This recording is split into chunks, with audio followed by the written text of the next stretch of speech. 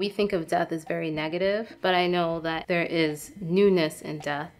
I started a series titled Dying to Dream. I wanted to take a figure that is in bondage, that's being mistreated. Okay, it's depicting slaves who we know were victimized.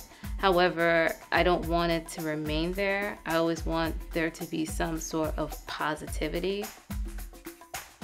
This piece I did was called Women's Work, and it was twisting newspapers. A group of women would sit in chairs and they would twist newspapers and join them together and then make a big ball out of it. After a while, I saw that that was very sexist, and why was I doing that? I asked all the men to join in, and I said to myself, I've been on the right track.